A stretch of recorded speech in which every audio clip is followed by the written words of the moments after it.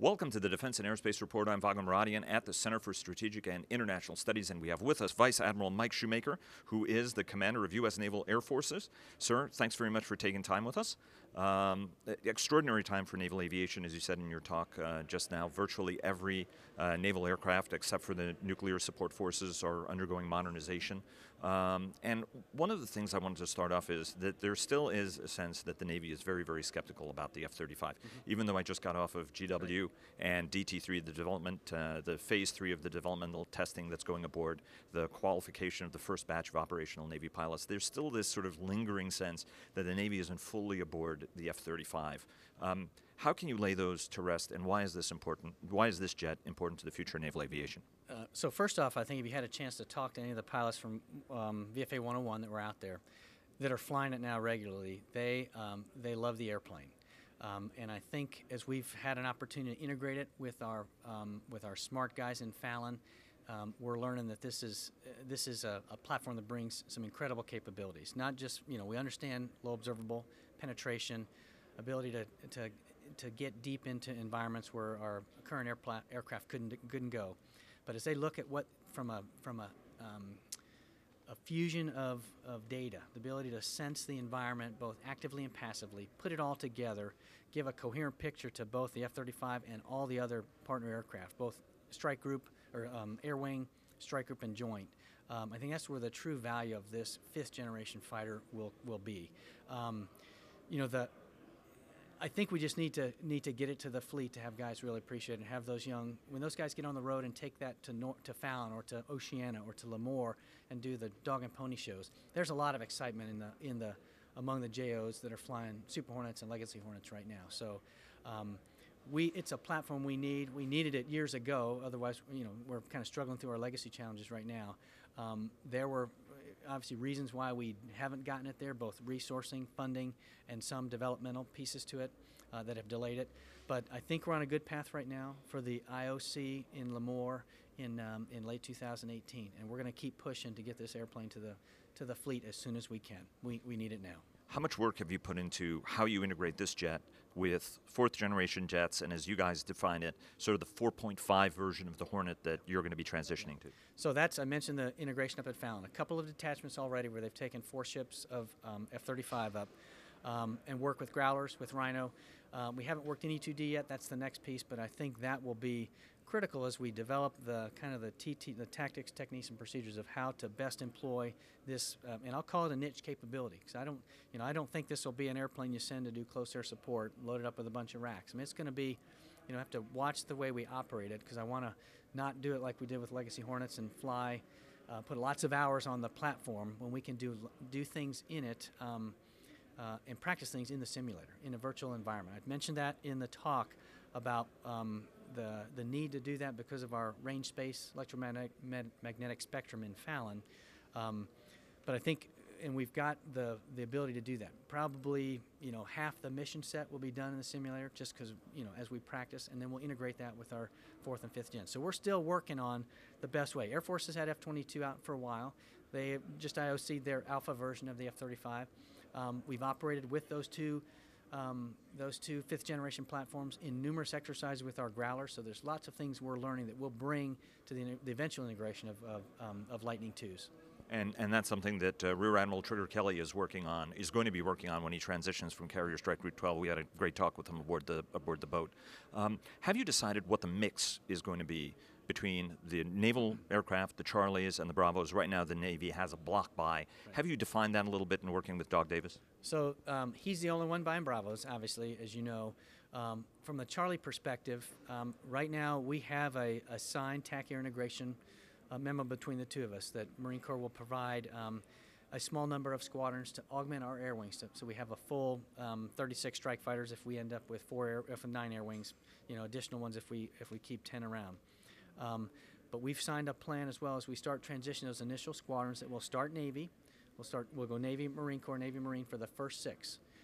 And that will probably get us through the middle of about to 2025. So after that, we'll see. He has a requirement or a need for 4 squadrons. There's an UDP piece that he'll do, the unit deployment program. to augment shore-based forces. But the initial group, I think, will be envisioning integrating onto our carriers. And as I said, that air wing in 2025, the ones we'll integrate will be, a squadron of 10 Super Hornets, so still a quarter of the air wing. So 3/4 Rhino, probably until we get out to, maybe 2030 when we start to see the 1/3, 2/3 you mentioned. Some critics still look at the Navy's interest in F-18s as resistance to the F-35, and there are those who say, even Naval Aviation friends of mine, that the Navy is causing a strike fighter shortfall, for example, by designating some aircraft to do the tanking mission, and that really the Navy is in an industrial base call to try to support a company that it's been close to and to try to build up as much reserve aircraft as possible in this phase. Why do you need more F-18? How do you respond to that criticism? And why do you still need more F-18s at a time when increasingly there are folks saying that the Navy really has to transition to the 5th generation aircraft? Yeah, so I look at I mentioned the mix of that air wing as we move forward here and how we're buying F-35s. And when I look at the midlife overhaul, the service life extension that has to happen on Rhinos, we have to get every one of our Super Hornets to 9,000 or 10,000 hours in order to get ourselves through not just F-35, but to whatever that next generation air dominance is. That's enough airplanes to get us through probably the middle of, the 2030s. So, and then as we work through that midlife extension process, service life extension, a number of airplanes will go out of reporting, and we're getting closer to that point as we fly Rhinos today, given the utilization we're putting on those airframes. So we have to make sure we've got sufficient numbers of airplanes, tails, so that when we do the 20, 25, 30%, I'm not sure where that will be for out of reporting, that we still have sufficient numbers to man our air wings through 2025 and beyond. If we don't do that and don't manage it right, we won't have. We'll make ourselves irrelevant from an air wing perspective. So there's and I mentioned in the talk there the partnering of Rhino and Lightning II is absolutely critical. When you pair up a high-low mix, number one, it's more affordable. Number two, you look at the capabilities and where you would use those things. It allows the Rhino to be sort of the platform that carries things, while the F-35 does the builds the picture, gives the targeting information, the long range ID that I talked about. So I'm excited that that's our plan moving forward, and we can't neglect the Super Hornet piece to it. But we need to bring, and in this environment, it's a challenge to kind of balance both of those. But we need them both as part of our future air wing. But there are those, for example, who look at the Navy's long-range unmanned. You were talking about the future, right? The U-class program, the X-47, was supposed to pave the way for this sort of joint strike ISR jet for the future, which Navy strategists have said the carrier's fundamental challenge right now is all the aircraft are too short range. You need something that can reach out and touch somebody far deeper. And there were those who were surprised that the MQ-25 plan is really effectively to make it an ISR and tanking aircraft. How do you respond to those folks who say that the Navy is in danger of making the carrier, undermining the relevance of the carrier by not equipping it with jets that have the range and stealth to be day one and to be able to push the carrier far offshore and get it out of the range of DF-21, DF-26, and some of these other systems? So first off, I would say and Tommy Roden, my counterpart, the SWO boss, talks about this all the time, the shift from a power projection Navy to a sea control Navy. We've had the luxury, after the Soviets went away years ago, to transition, to operate in environments where we didn't have to worry about sea control. We've done it, we do it in the 5th Fleet. It's not nearly as demanding as what I would see in the Western Pacific. But as we look at that sea control fight, and I look at what we have from an air wing perspective, integrated air wing, the range of our current platforms, the weapons that we're bringing on, difficult to talk in an unclass about, the vulnerability or the range and reach when I know things are coming online that allow us to reach out and touch, things well beyond the range of the air wings of the past. And I got the frustrations in some folks as they do the analysis. But those were airplanes that flew a little farther but were essentially over top of targets when they dropped, or a little bit of standoff. Now we're with our ability to do combat ID at range, to have weapons that go out and reach farther. I think the reach of the air wing far exceeds where it was in the past. And as we move in, you talk about first day of the strike, or first day of the war strikes. I'll go back to what Admiral Swift talks about out there. It's a maritime AOR. You've got to do the sea control piece first before you ever get into power projection. And I think the way we'll operate and kind of create the sanctuaries and kind of roll back, we'll be in a position where we can, not day one of the war, because there's lots of things we got to worry about from a sea control fight before we jump into the power projection fight. I think we're going to be optimized for sea control, and I think we're going to have the ability to reach out with the combination of airplanes and weapons to do the power projection. Maybe not on day one because we've got to work through the other challenges of the contested environment.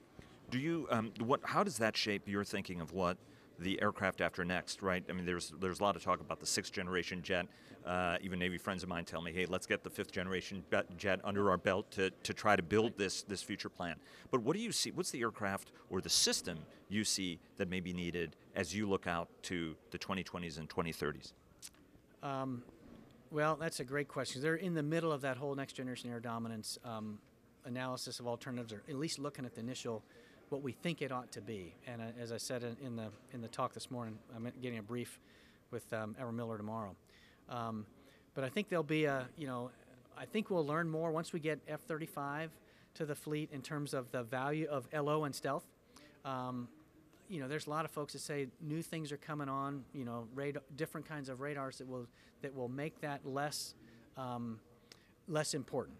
And I think what we're seeing is that may be the case as you start just initial detections. But I think as you start flying into envelopes and supporting with other assets, that LO stealth is important as you start moving down from just search radars to actual radars that have to target and engage you with other weapon systems. That's right, because you have to look at the full chain, right? It's not just detection, but it's actually getting all the way to prosecution. So they may detect you, but now they've got to get a shot off. So I think as we look at next generation air dominance for that 6th generation, there's things we still need to learn from 5th gen, and then also from manned unmanned, because I think that will be one of the big conversations is, do you bring something on that is manned at 6th generation? Do you need a man in the loop? So there's lots we need to learn still as we shape what that follow-on to essentially Rhino will be.